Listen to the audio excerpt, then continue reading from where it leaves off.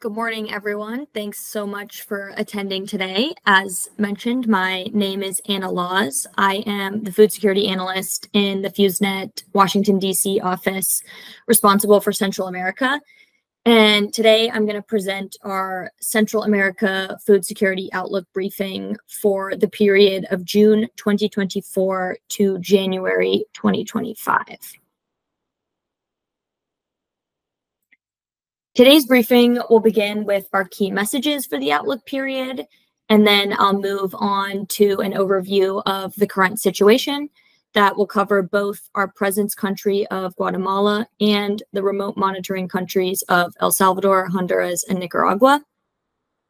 Then I'll review the key assumptions that we've developed for the outlook period, and at the end, discuss our projected outcomes for the region through January 2025. So to start, I will review our key messages. Multiple parts of the dry corridor, as well as northern Honduras and Alta Verapaz and the Altiplano in Guatemala, will experience crisis IPC Phase 3 outcomes between June and September, coinciding with the peak of the lean season. Climate shocks in recent years, resulting in below-average staple grain harvests, as well as persistently high prices, have negatively impacted poor households' resiliency, and many are relying on unsustainable coping strategies to cover their food needs during the lean season. The situation will gradually improve to stressed IPC Phase 2 outcomes for most areas between October and January, with the primera and postera harvests and seasonal increases in labor demand for cash crops. However, crisis IPC Phase 3 outcomes are expected to persist in some parts of Guatemala, where seasonal improvements will not be sufficient to overcome agricultural losses, limited food stocks, and heavy market reliance amid above-average prices.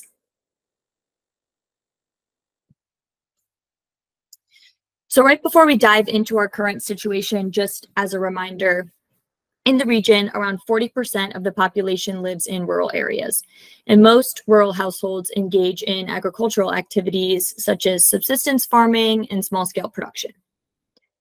These households grow maize and beans for their own consumption and supply the labor for coffee, sugarcane, and other cash crop production.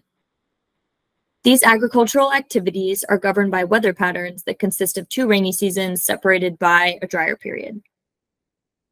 The rainy seasons mark the start of crop planting and are essential for crop development, as too much or too little rainfall can negatively impact crops by causing delays in planting and harvesting times and encouraging the proliferation of pests and diseases. So, speaking of those rainy seasons, let's go into our seasonal calendar for a typical year. So, as seen on the calendar, in June, our current situation month, is typically in the middle of the first rainy season and the middle of the lean season. The annual lean season typically starts in April, and it peaks between June and August and lasts until the primera season harvests in late August or sometimes early September. The lean season is characterized by the depletion of subsistence staple grain reserves, reduced income generating opportunities, and seasonal increases in food prices. When the primera harvest of staple grains comes, it increases both food availability and local agricultural labor opportunities for poor households. And then right after that primera season harvest, households will begin to sow for the postera season just as that second rainy season begins. And this also provides local agricultural income opportunities for poor households. Also beginning in the current situation month is the annual hurricane season. It typically begins in June and ends in November, although in recent years it has extended into December. It's typically characterized by excessive rainfall accompanied by winds and storm activity, and that can sometimes lead to flooding, river overflows, landslides, which can all damage crops and infrastructure. Another important event during the outlook period is the peak season of income generation in rural areas, which is closely linked to seasonal production cycles. Beginning in October, the demand for seasonal agricultural labor increases for various cash crops, such as coffee and sugarcane, And agricultural day laborers typically migrate to be employed in major production areas for periods of time ranging from between 2 to about 6 months.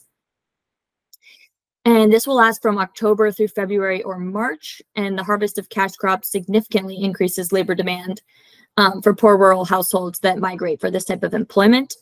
And also, just a side note, the availability of employment abroad in Mexico, or for example, if they're migrating from somewhere else in Central America to Honduras, on coffee and fruit plantations, among other types of cash crops, also peaks during this period.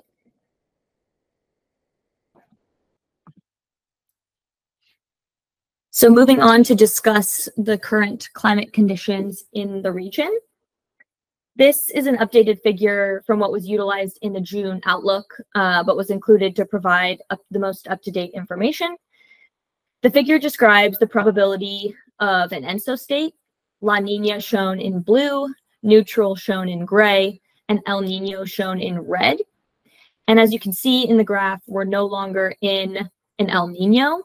These El Nino conditions were present last year and during the first half of this year. And El Nino is typically characterized by below average rainfall for Central America. And that we have seen as there's been observed below average rainfall this year with multiple areas of abnormal dryness in the lead up to the current Primera rainy season, with many areas showing below average soil moisture and vegetative health. But we'll get into that in a minute. So looking back to the graph, we're currently in ENSO neutral for the period of JAS, which signifies July, August, and September, with La Nina conditions as the most likely phase by October.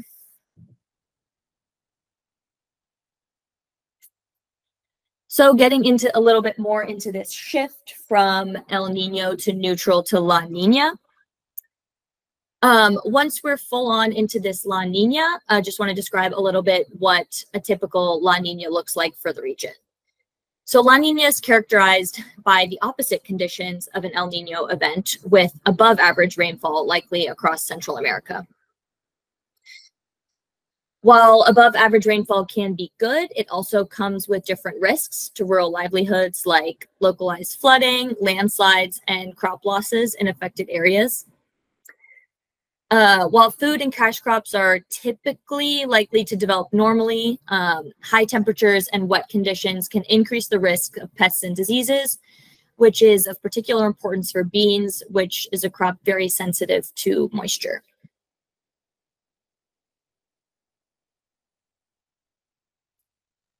So as I said, we would get a little bit more into what we had been seeing in the current situation month. The Primera rainy season began in June with cumulatively high levels. Despite being almost 1 month delayed, this increased rainfall did improve soil moisture in the short term, which enabled the growth of crops to begin. But due to the erratic nature of the rainfall, by the end of the month, many areas were still reporting below average total rainfall. For example, as of June 20th, most of Honduras and eastern Nicaragua continue to report deficits of up to 45% in total accumulated rainfall. So on the left here, you're going to see a figure showing the seasonal precipitation amount as a percentage of the average for the 1st of April through the 15th of June, which should be the start of the Primera rainy season. But as you can see across the region, there's lots of red and orange colors, which is denoting precipitation amounts that are between 45 to 75% of what is expected or average during that time. The red, orange, and yellow colors show widespread below average rainfall across the region. And then on the right, we have a figure showing areas experiencing a record low amount of seasonal precipitation in that same April to June time period of this year. And what you can see with the darkest red areas is denoting that it is the driest season on record during that period of time. The lighter red is showing that it's the second driest season on record, and that orange color is showing that it's the third driest season on record.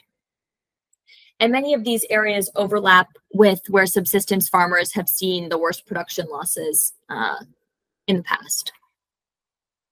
Also, An important note is that in addition to below average rainfall, high temperatures have also contributed to the delays and the increased likelihood and prevalence of wildfires, which further exacerbates disruptions to crop development and potentially crop destruction.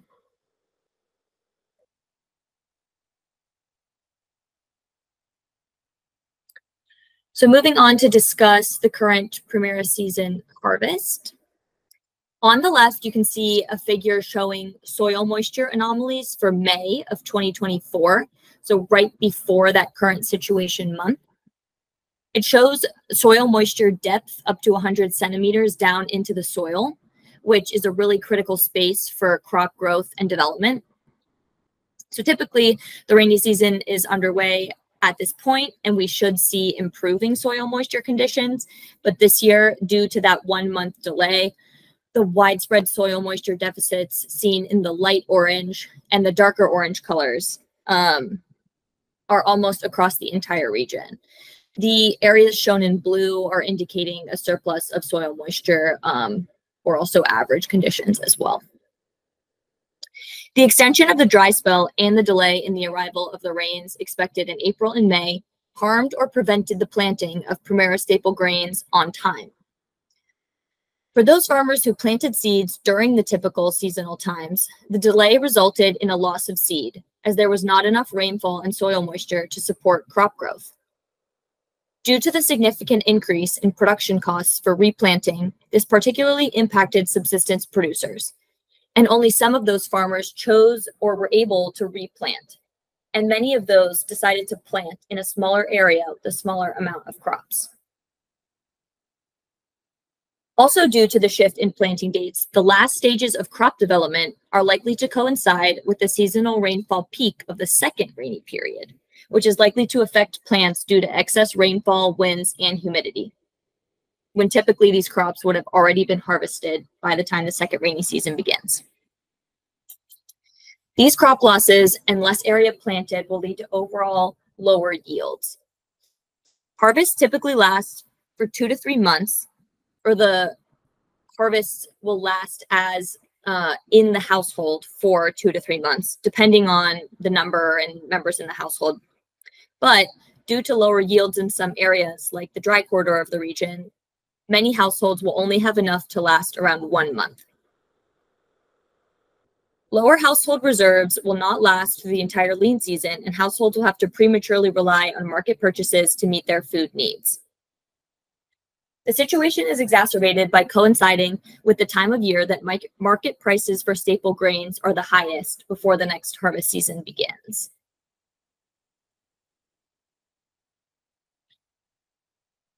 So getting into those high food prices a little bit more, a combination of shocks over the last 3 years with both climatic and macroeconomic factors have distorted seasonal trends and are driving persistently high staple food prices. Although the market has remained relatively well supplied and is operating normally, typical seasonal declines in prices have been either minimal or non-existent, and this trend has continued with the release of the recent Primera season harvest. The lower local production of staple grains, the flow of staggered harvests into the market, and high costs for producers have maintained high prices for both white maize and black beans. In Guatemala, in June, the price of maize showed a slight reduction compared to June 2023, but still remains around 15% above the 5-year average. The price of black beans remains 15% and 43% higher than last year and the 5-year average, respectively. In the rest of Central America, the monthly change in the price of red beans is similar to that of maize, with Nicaragua reporting a 6% increase in May and El Salvador and Honduras showing stability due to imports and good commercial production in the case of Honduras. However, prices of beans throughout the region remain between 38% and 63% above the 5-year average due to the regional gap in production from crop losses over the last 5 years. As I previously mentioned, high food prices mean that households will need to spend a higher percentage of their household income in order to meet those food needs, which does reduce their overall purchasing power. Specifically for households in the dry corridor of the region, purchasing power will be even more restricted as they've experienced previous low harvest seasons, which have deteriorated livelihood assets, and these households have been market dependent for a longer period of time. I will now turn to discuss some of our key assumptions through January of 2025. First up is what rainfall and temperature are anticipated to look like. So I've already mentioned erratic rainfall during the Primera season, but looking ahead, climate forecasts are showing above average rainfall throughout the projection period. As you can see, this is the case in the climate forecast on the left, with rainfall probability for the July to September period, with the areas in darker green indicating precipitation as much as 70% above average. Above average rainfall, while it can be beneficial, also increases the risk of flash floods, river overflows, and landslides. In addition, the increasing prevalence of pests and diseases associated with excess rainfall is most likely to negatively impact crop production and result in a rising number of farmers who are choosing to grow fewer moisture-sensitive crops, such as beans, as I mentioned. And these effects will likely decrease the yields of staple grains, which limits the availability at the local level, which could and is most likely to cause prices to increase farther. There's also a forecast of above average temperatures, which is shown here in the forecast on the right, also for the July to September period. And this combination of climate factors of above average rainfall and increased temperature is anticipated to cause Primera subsistence crop losses towards the end of the season, as well as delay the planting for the Prostrera season, especially for subsistence farmers in the region's dry corridor. Lastly, increased temperatures also contribute to the likelihood of pests and disease outbreaks impacting crop production. So moving on to discuss what staple grain harvests will look like. So as I've alluded to a couple of times, both the Primera and Prostrera cycle staple grain harvests are expected to be delayed 1 month due to that late arrival of the first rainy season this year. But commercial production of staple grains is expected to remain within the average, and this is due to the fact that commercial producers have access to a lot of resources that subsistence farmers don't, like irrigation.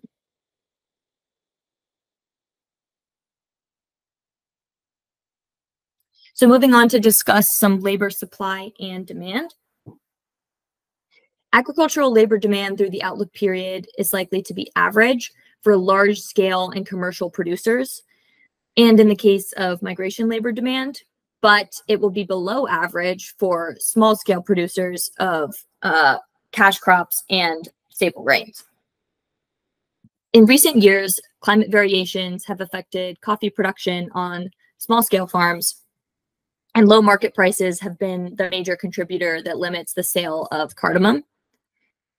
And this year, according to USDA forecasts, due to the dry conditions in the first half of 2024, the amount of coffee produced in El Salvador, Honduras, and Costa Rica is anticipated to be below average, which is likely to reduce the number of opportunities for cash crop labor. And in addition, the potential for below average staple grain harvests during the Primera and Prostrera seasons is also most likely to decrease local opportunities for earning income from agricultural labor in clearing fields, planting, weeding, etc. Lastly, migration patterns, both through and out of the region, have shifted aspects of labor supply and demand throughout Central America in recent years. In particular, permanent migration to the United States has increased in recent years, especially since the pandemic, which does overall decrease the availability of agricultural labor in the region.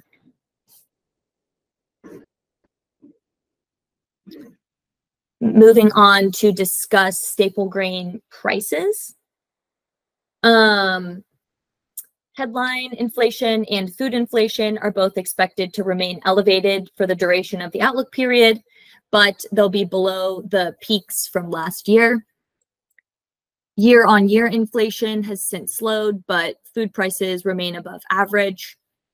And for FEWSnet's price projections for staple grains, we're seeing a seasonal modest decline beginning now as harvests begin, but prices will remain above the 5-year averages throughout the analysis period.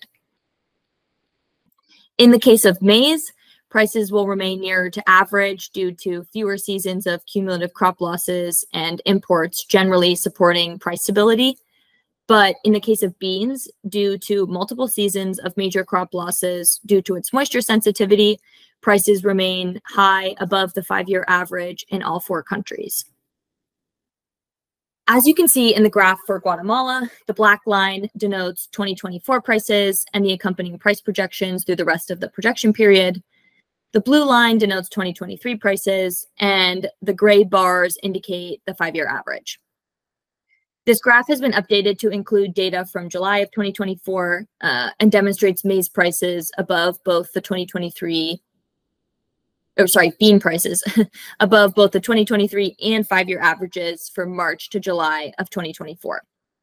And as you can see, the projection of above average prices is most likely to continue through January of 2025. This is also just an example. There are in the annex of this presentation, the price projections for all 4 countries for both maize and beans that we can reference after the presentation is over. So now let's move on to what this all means in terms of projected food security outcomes. So to start, I want to reiterate the difference of FEWSnet mapping between presence and remote monitoring countries. FEWSnet conducts remote monitoring in El Salvador, Honduras, and Nicaragua. So the outline you're seeing around those countries is indicative of at least one area within that country facing the phase indicated. And it does not mean that the entire country is experiencing that phase at the area level. And also as a reminder, in accordance with IPC protocol, as we move from the household level to an area level classification, it means that at least 20% of a given area's population is meeting the criteria for a particular phase, but it's likely that households within that area are experiencing different phases.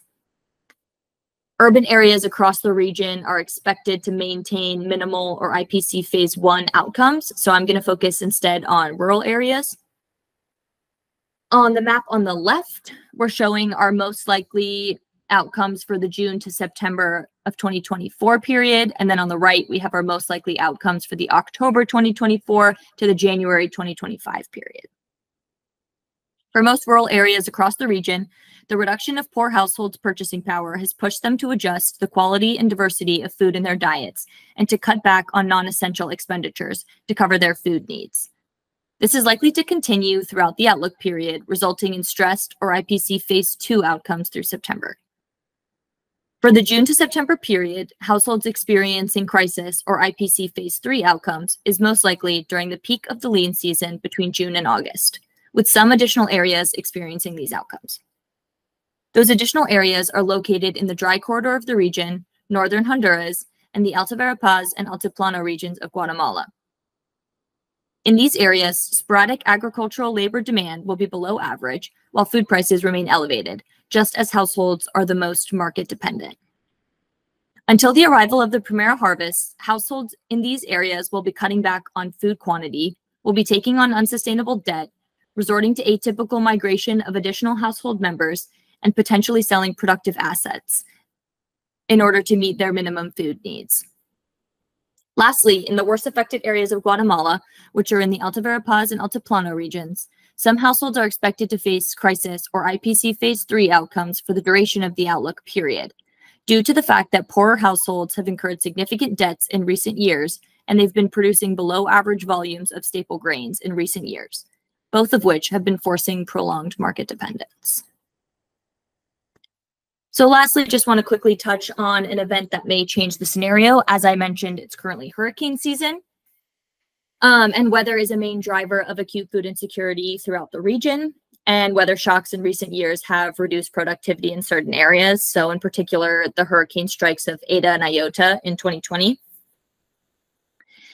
The hurricane season in the Atlantic typically stretches from June to November, sometimes into early December. And this year, there's a high probability of above average hurricane activity. Impacts from hurricanes are not something FEWSnet takes into account in the most likely scenario because hurricane paths are impossible to predict in advance, and above average activity will not necessarily translate to a hurricane strike in any of the covered countries. But a tropical storm or hurricane is considered an event that may change the scenario because depending on the trajectory and magnitude of the storm, the impacts could include heavy rains with flooding, soil erosion, landslides, mudslides, etc., which could all alter crop production prospects, damage roads and infrastructure, negatively affect other sources of income and food, disrupt trade flows, market functionality, which then in turn affects market supply and income sources and all of that. So that is it for today. Thank you so much for your time and attention this morning, and I'm happy to take any questions you may have.